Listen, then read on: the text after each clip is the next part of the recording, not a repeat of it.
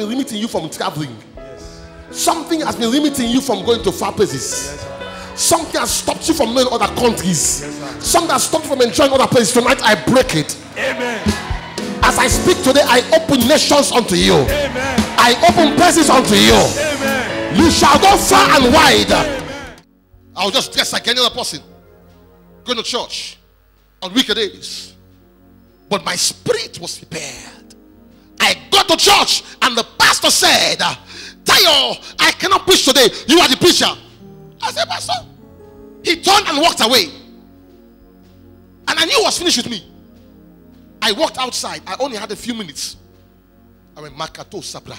Yeah, Jesus, man, there's some prayer you are busy reporting somebody. You see what pastor has done, God? Man told God, God said, keep quiet. It is your Kairos moment. When I got to the pulpit and I thought, since that day, he will give me assignment till today. Are you hearing me, somebody?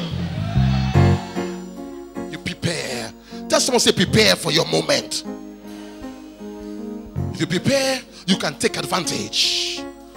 You can take advantage. Hello. Hello.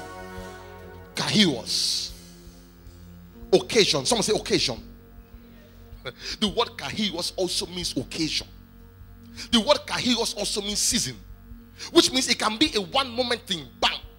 Just at the right time. I'll show you some one moment answers just now. But just at the right time, one moment. But there are times it is a season. That is why I feel I am angered when I see members come to church late. I am angered when I see members missing praise and worship. Are you hearing me, somebody?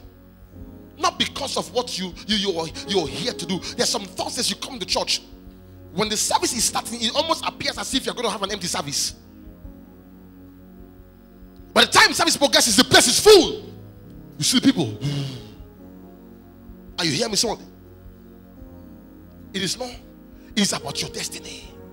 It's about appointment. It's about appointment. The word Karios also means a proper time, a time of engagement, an appointment made.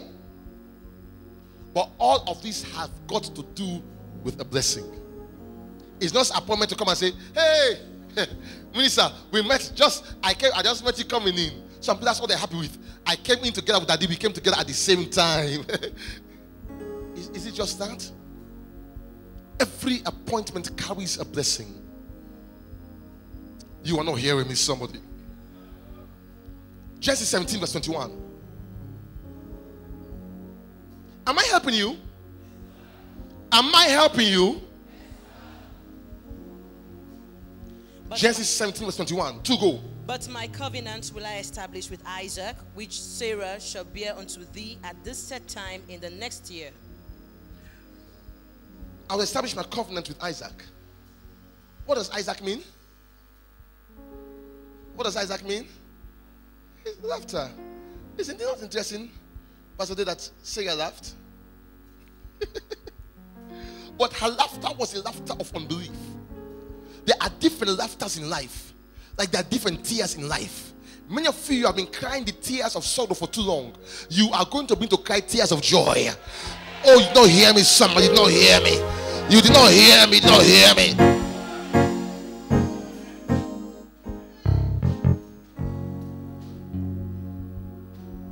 I was away for the past few weeks. And one of the sisters who lived in a compound where somebody had contracted Ebola, got infected with Ebola, and 5 people died from the house where she took the Ebola from, and brought 5 people to die in her own house and compound, and the houses are so close together. And said, God, preserve them. And the interesting thing is not only one member we have there, we had 3. The member, her daughter, and the member's brother. So there are 3 members. And the way the place is, I had to give her instructions and some advice. I said, please, get buckets to use the bathroom in your room. Cook in your house. Just make sure, are you understanding me, somebody?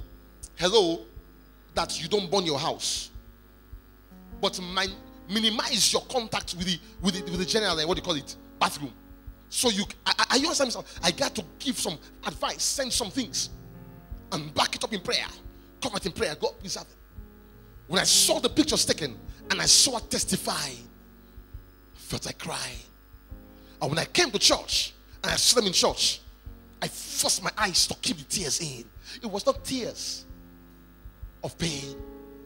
It was tears of joy about the faithfulness of Jehovah. Because when 21 days was about to be over, I called her. She said, Daddy, they have extended the time again because somebody else extended again. I said, God, it's not only 21 days. Now it's extended. I said, but God, you can do it. I declare to you, you will laugh laughters of joy. All those of you who can produce amen, may your miracle come speedily. But God says, I will establish my covenant with Isaac, whom Sarah will produce at this set time in the next year. Someone said this set time in the next year. So it was like a 1 year period that was set. Okay? Someone said this set time. If I tell you this set time next year, what month are you expecting? February. What date? Huh? On the 8th. That's what you'd expect also. Because I said what? This set time next year. Some people go and just go sit down. But you know something? Abraham prepared himself. Because between this time and the time that Isaac was born, there was a visitation. This was the time when God was correcting Abraham. Because Abraham had gone wrong. Abraham had messed up in adultery with Hagar. You will say it was a permission adultery. From God's own mind, it was adultery.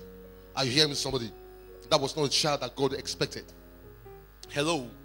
And so, God now came back after 13 years. God came and warned Abraham, walk before me and be perfect. And then God tells him, at this set time, next year, I'll come and fulfill what I said to you. But do you know that after this, it was within this time that the Lord came passing by on the street, and Abraham looked out and saw 3 men. He said, wow, this is the time I was waiting for. Keep that. Keep that. Someone say, keep it. Say, keep it. No, tell someone, say, keep it. Say, keep it. Because let me move away. I'll come back to that in a moment. Go to 1 Chronicles 12, verse 32. 1 Chronicles 12, verse 32. And of the children of Issachar, which were men that had understanding of the times, to know what Israel ought to do, the heads of them were 200, and all their brethren were at their commandment. Pastor Elizabeth Alpha, some people right now, they're not doing full work in the office. It's just going in few stuff. Students are not going to school. This is a time that some people should use to know God. Use in prayer. There's a season of my life when I had a long holiday. During that time, I chose that I want to read through the Bible. I studied the Bible crazy. I never knew that I'll be pastoring a church one day. You see, some of you, this time you have, you will never have it again. To build up yourself spiritually. You miss it. You are busy crying. Are you getting the point? How many of you are teachers? Teachers, same as you. And you are not going to school now, not so? And you are not teaching right now. And you are busy crying. No salary and whatever. Listen. This is a time that you can intensify. You can deepen your walk with God. Are you here with somebody? Because all of a sudden one day, you realize that something else comes your way. And you will never have this time again. Because what was meant for evil, God turns it around for our good. The Bible says of the children of Issachar, which were men that had understanding of the times to know what Israel ought to do, the heads of them were 200, and all their brethren were at their commandment. When you know the things that you ought to know, your brethren would be at your commandment. Amen. When you know the things you ought to know, understanding gives you advantage. Talk with me. Say, understanding gives you advantage. Read up and say, Father, please give me understanding. You cannot have understanding without having knowledge. It is knowledge that you must understand. So therefore you need knowledge for you to walk in understanding. Understanding of purpose will cause you to appropriate, to take advantage of your Kairos moment. Are you with me, somebody? Understanding of purpose will cause you to take advantage of your Kairos moment. When the man came to Elisha, his name was called Naaman. And Naaman had leprosy. And Elisha gave him prophetic word. Go wash yourself, go dip yourself in Jordan 7 times, you'll be cleansed. When the man came back and brought gifts and brought presents to Elisha, Elisha said, I am seeing what you are not seeing. Go with your gifts. I said, sir. He said, no, take it. Gehazi did not understand purpose. Please pay attention. Look at me, look at me. Give me a big wave, somebody. No, sister. How can you wave me and look at me? Look at the sister. She's not looking at me. Wave to me. Look at me. When you wave to me.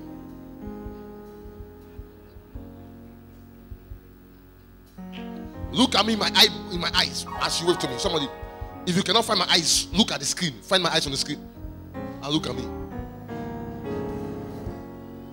Hello. Naaman said, Elisha said, I'm not seeing this gift. Gehazi said, my master has made a sad mistake. He chased after Naaman and told a lie. And when he came back, he didn't come back with only gifts. He came back with curses. And what did Elisha say? His problem was not a matter of gifts. It was a matter of timing. Someone say timing. Ladies, do not have a boyfriend before it's time. Well, daddy, he says he wants to marry me. Listen, understand timing. Don't enter into a relationship. Listen, I pray you not lay foundation for your house before it's time. There's something about timing. Talk to me, somebody. There's something about timing. You must understand purpose and understand timing. But when you understand purpose, it helps you to make use of timing. If Gehazi understood who he was about to become, he would not have run after those things. The reason why he ran after them is because he did not understand his purpose. Wave to me, somebody. Wave to me. Do you know that when Joseph came in front of Pharaoh, he never complained to Pharaoh? He never told Pharaoh how he got to prison. It was irrelevant. The Bible says that when they called Joseph, he shaved himself. Why? He changed his looks, even from that of an Israelite into that of an Egyptian. The Israelites will not clean. They will not. They don't. Are you hearing me, somebody? But what did Joseph do? He cleaned everything. Are you understanding me, somebody? He said, this is my time. I understand purpose. When he came in front of Pharaoh, he didn't complain. He gave Pharaoh counsel. He says, I was raised up to govern. I was raised up to give advice. So even though I have got pain, I would like Pharaoh to deliver me. What I am going to deal with, I am going to tell Pharaoh wisdom concerning his kingdom. When he told him wisdom concerning his kingdom, Pharaoh said, is there any other man like him? Is there any other man like Joseph? As from today, you are the prime minister. Look at me, somebody. When you understand purpose, you will not chase after the wrong things. Oh, come on, wave to me, somebody, wave to me. Wave to me. The reason why some ladies dress around and they're showing their flesh, skirts that open to show their legs, see-through things to show their shape, is because you don't understand purpose. Are you understanding me, somebody? Look at me. Your beauty is strategic. Your beauty has got purpose. Talk to me, somebody. There are some smart men who are busy stealing money. Your wisdom is not for you to be a thief. There's something more about your life. You when David got to the battlefront, what caused him to go and face Goliath. Was that what his father sent him for? Why did Jesse send David to the battlefront? To do what? To take food for his brothers. But when David got there, he heard the voice of Goliath. Something within him said, this is why I was made. This is why I exist. To fight for Israel. Sister Louisa, David knew that before the battlefield. How do I know? When the lion came, when the bear came against his sheep, he took a stone and a sling and he hit this bear. Why did he hit the bear with a sling? He had been practicing before the bear came. Look at me. When I knew that I'll begin to preach, I would go in front of the mirror and I'll say, the Bible says, blow your trumpet in Zion. And that means, and I'll teach the mirror. I'll be teaching myself in the mirror. Are you hearing me, somebody? The first day I was given a pulpit, they said, who taught him how to preach? The mirror and God. They taught me how to preach. Look at me, someone. Prepare yourself and understand your purpose. When the bear came, he killed the bear. He drove the bear away. When the lion came, he killed the lion. And his friends couldn't understand, why are you risking your life for one sheep? Why are you risking your life for one lamb? David says, I don't know, but something tells me I'm going to fight for people. I've got different people. And one day he gets to the battlefield and Goliath shouts, ah! And everybody runs away. And David says, where are you running to? I sense my Kairos moment. He runs and kills Goliath and cuts off his head. Your Kairos moment may come looking like a Goliath. I declare to you, you shall not be afraid. I am not hearing you. You shall not be afraid. No matter how big the task looks, you shall run to it and cut off his head. If I was talking to you, let me hear your amen.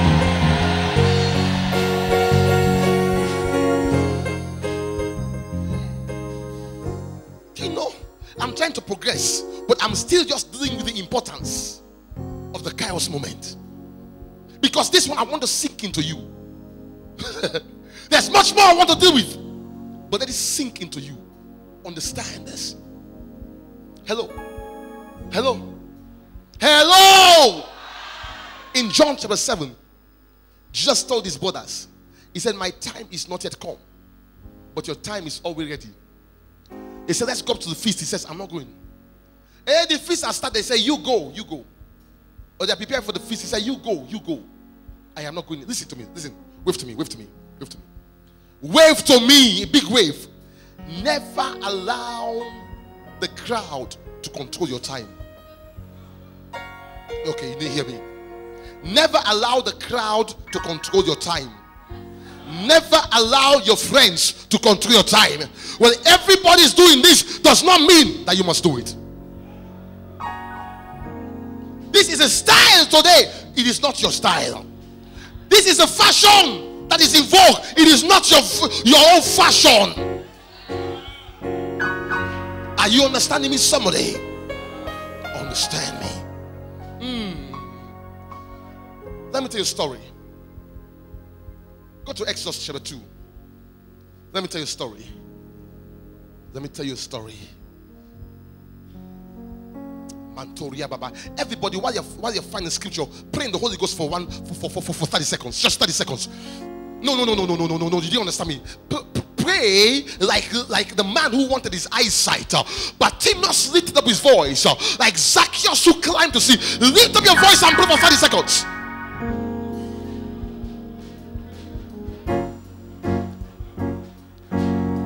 I said lift up your voice, and some of you are bending your head down. Lift up your head and lift up your voice and pray in the Holy Ghost for 30 seconds.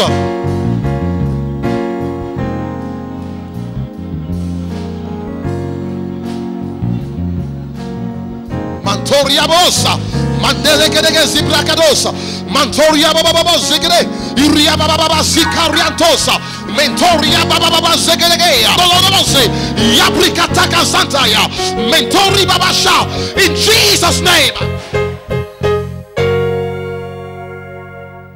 Pastor, there are feel something is happening. I realize I am prophesying multiple prophecies in this message. Each time I sense an anointing so strong where I am, and I want to stop and speak to somebody, the Holy Ghost tells me, teach on, teach on, teach on. Are you hearing me, somebody? The prophecy is going through the message. May you be sharp to understand your own word. May you be sharp to understand what the Spirit of God is saying to you. Let's read. And there went a man of the house of Levi, and took to wife a daughter of Levi. And the woman conceived and bare a son. When she saw that he was a good child, she hid him 3 months. When she could no longer hide him, she took him and bulrushes and daubed it with slime and with pitch, and put the child therein, and she laid it in the flax by the river's brink. And his sister stood off to wait what would be done to him. Can we all read? And the daughter of Pharaoh came down to wash herself at the river, and her maidens walked along by the riverside. And when she saw the ark among the flags, she sent her maid to fetch it. And when she had opened it, she saw the child, and behold, the babe wept. And she had compassion on him and said, "This is one of the Hebrews' children." Then said his sister to Pharaoh's daughter, "Shall I go and call to thee the nurse of the Hebrew women, that she may nurse the child for thee?" And Pharaoh's daughter said to her, "Go." And the maid went and called the child's mother. And Pharaoh's daughter said unto her, "Take this child away and nurse." It's okay. It's okay. Someone say Karios moment. A son, a man of the house of Levi, went and gave birth and married a daughter of Levi and gave birth to a son. Let me ask you a question. What was the son's name?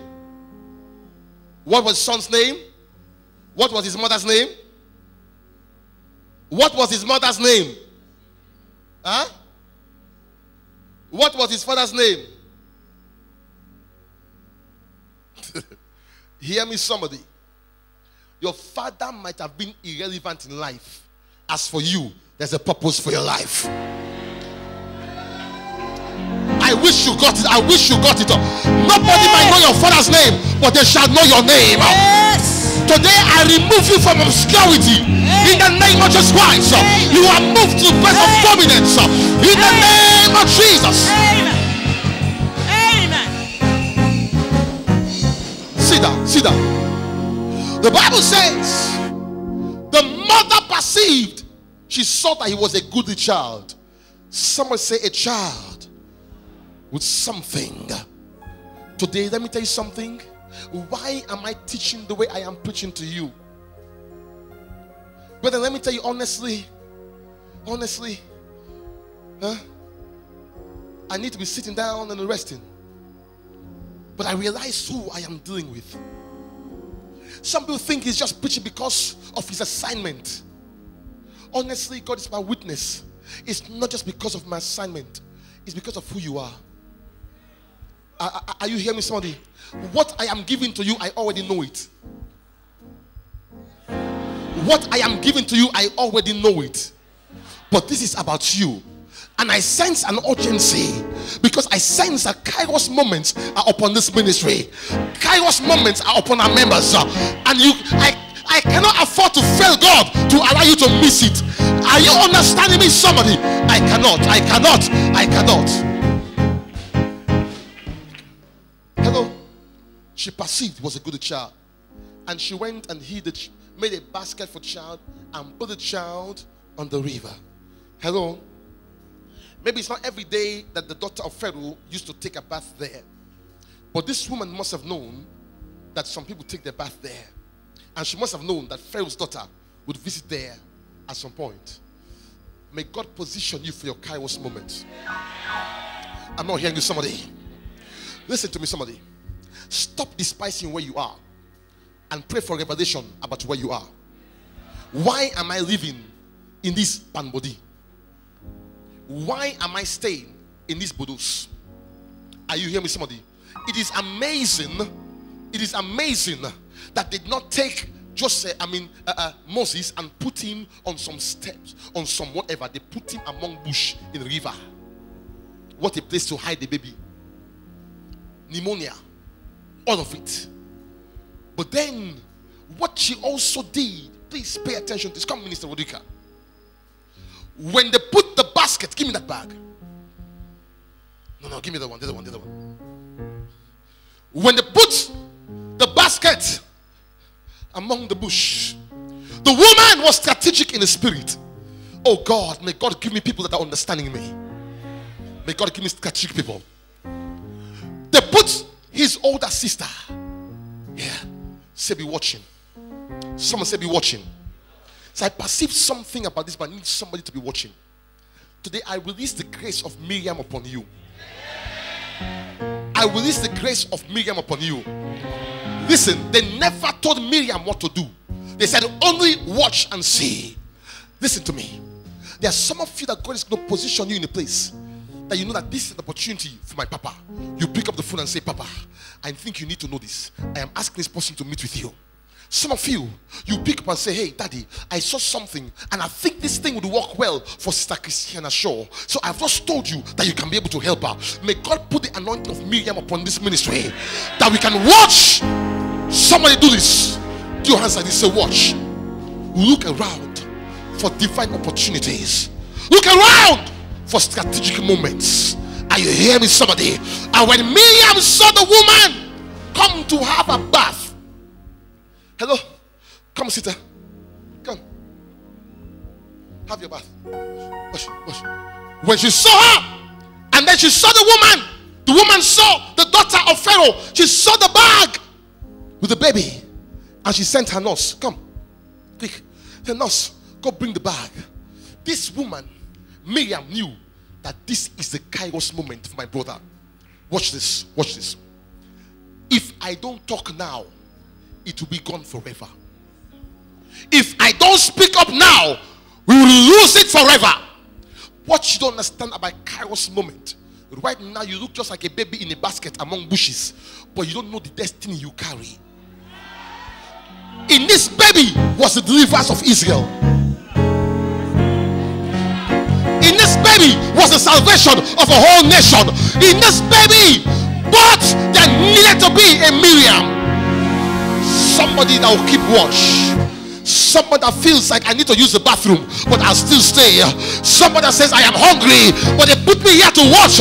I will keep my watch to see what is happening. And she said, she ran out. You say, do you need a nurse? And Dr. Pharaoh says, yes. So I can find one for you, no? And Dr. Pharaoh says, go find one. And Miriam runs to Mama. Say, hey, Mama, you got to hurry. Our Kairos has come. Are you hearing me, somebody?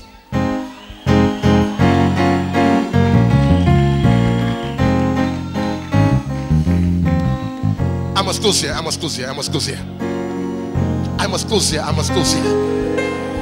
Someone say watch. I am not hearing you. Someone say watch. Those of you upstairs, let me see watch. May God cause you to look at the right places. May God cause you to be positioned. May God cause you not to lose focus on where you ought to be watching. In the name of Jesus, may God open your eyes to see what you must see. In the name of Jesus. Hey, Lord. Yes. Give us a prophetic church. Miriam was a prophet. Minister Emmanuel, Miriam was a prophetess. Pastor Joshua, she was a young lady, but the anointing was already upon her, and she was watching. You might be a young Christian. I am new in this church. May the anointing of Miriam come upon you. Hey, I just came in today. May the anointing of Miriam come upon you. Hey, I am a young believer. I am just 16 years old. May the anointing come upon you. To watch. There are Kairos moments upon you. Lift up your thank you, ladies. Lift up your hands and begin to pray. Begin to pray. God, open my eyes. Lord, open my eyes. Lord, may I not miss my Kairos moment. The way some of you are praying, it almost appears I must close and wait for the next service. Somebody begin to pray.